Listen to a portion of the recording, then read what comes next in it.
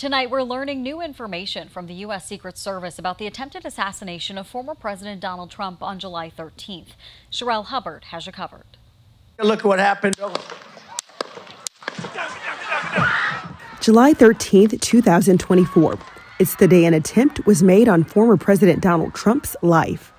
This was a mission failure. A failure they say can never be repeated.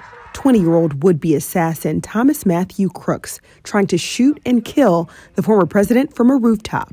That roof line should have been covered. We should have had better eyes on that. Ronald Rowe is the acting U.S. Secret Service director. Former Secret Service Director Kimberly Cheadle was initially defiant just a week after the attack at a hearing before the House Oversight Committee. My first question, both sides of the aisle today have asked for your resignation. Would you like to use my 5 minutes to draft your resignation letter, yes or no? No, thank you. But ultimately did resign amid pressure from lawmakers. The shooting left one rally-goer dead, others injured, and Trump's ear hit. His bandaged ear becoming a symbol of inspiration for his supporters. Friday's press conference did not come with many new revelations about the assassination attempt, but rather an olive branch to the American people.